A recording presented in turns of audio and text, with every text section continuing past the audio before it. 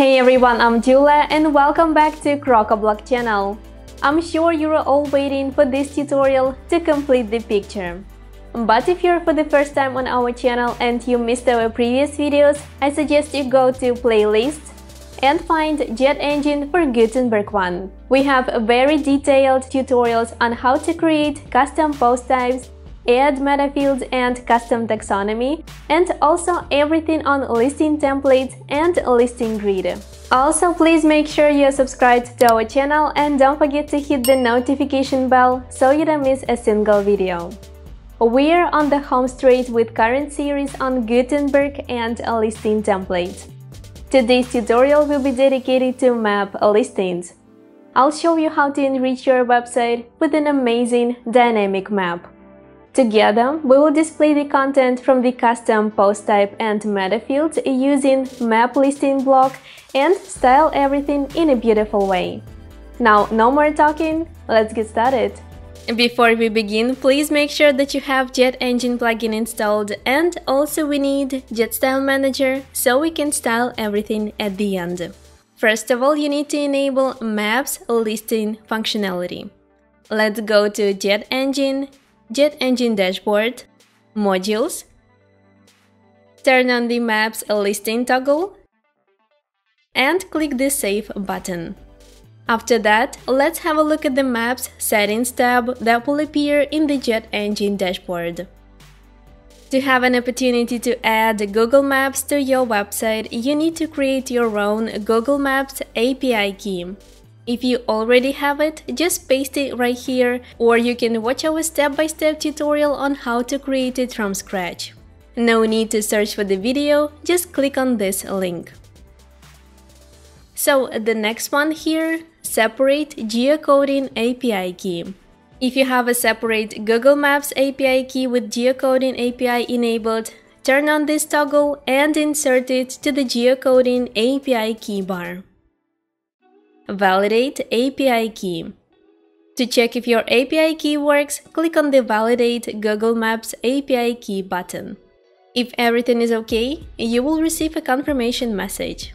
Disable Google Maps API JavaScript file. You need to enable this option if you already have a map created with the JetElements plugin. So if you need to use the map from the JetEngine plugin, like we're gonna do in this tutorial, instead of the map from the JetElements, then you need to enable this option. Preload coordinates by address. If you have a meta field with the addresses contained in it, you can use it. Maps listing will load and show addresses from it. Once you enable it, there will be one more option, meta field, to preload. You can insert the meta field manually, combining them by using a plus sign, or click on Add existing meta field.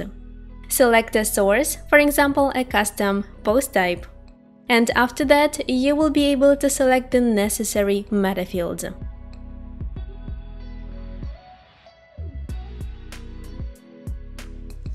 Avoid markers overlapping.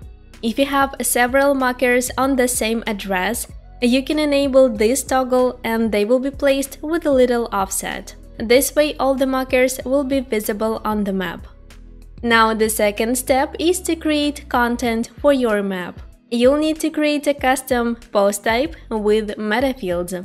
If you haven't done this, we have a step-by-step tutorial on how to create CPT from scratch. And the links to all tutorials mentioned in this video can be found in the description box below. Let's go to post types. Here is my custom post type that I created in our previous tutorials.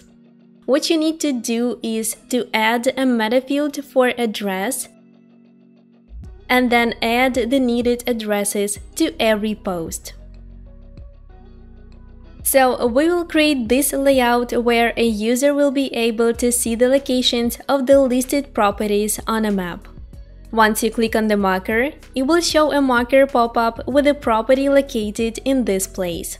So the plan is to create a listing template with some property information, and then we will be able to display it via the map listing block in Gutenberg editor. To create a listing, go to JetEngine, Listings, and click on Add New. And this is a listing template that I created before.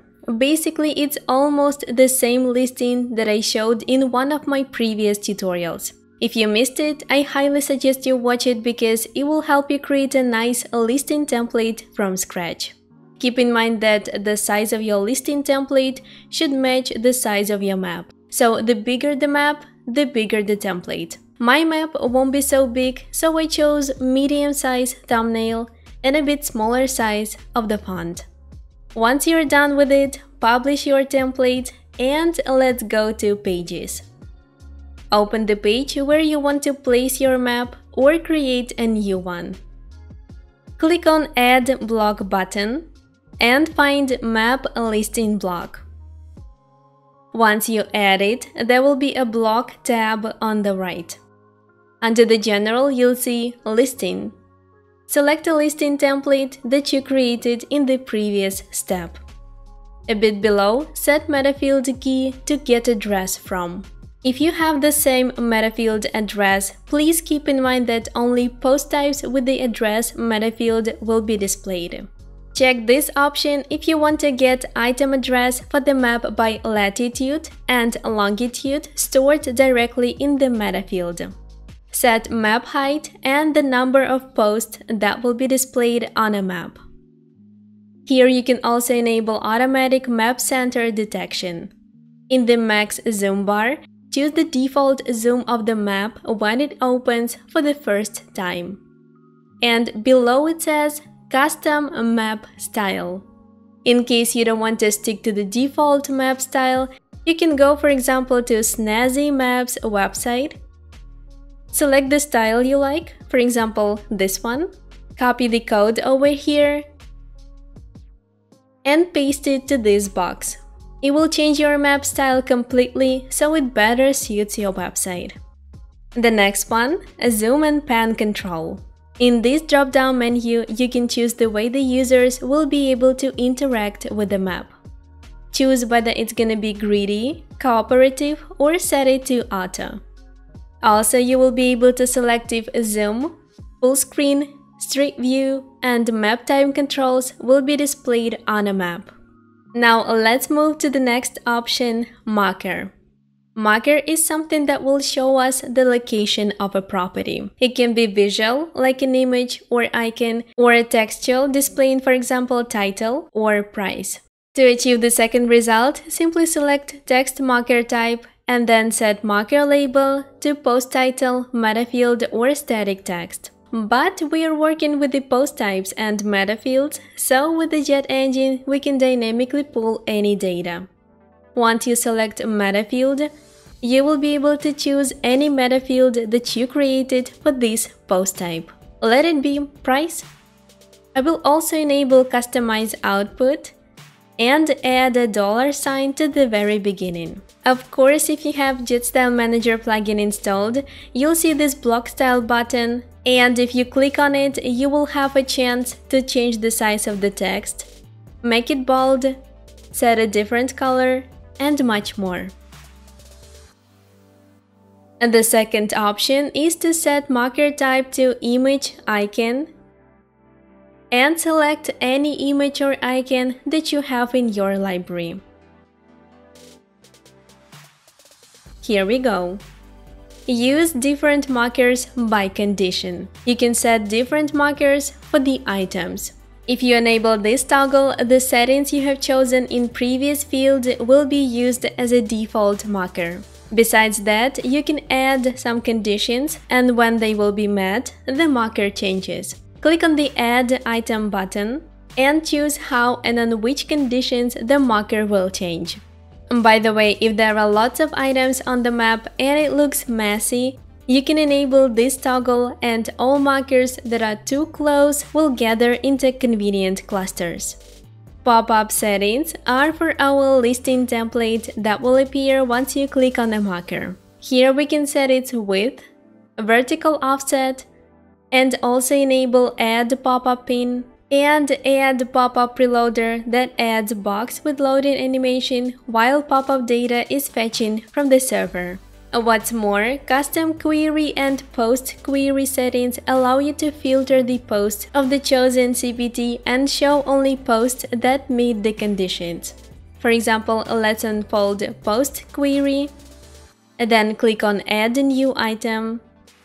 Type will be post and author parameters, post status published, and post by any author.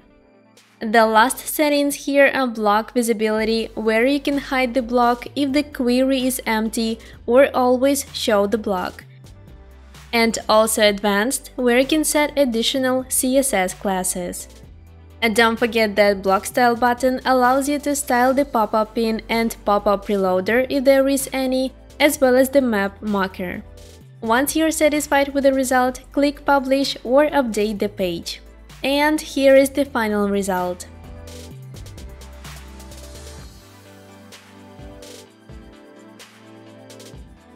So that was it for this tutorial. If you enjoyed it, please give us a like and don't forget to subscribe to our channel as more cool and useful tutorials are coming soon.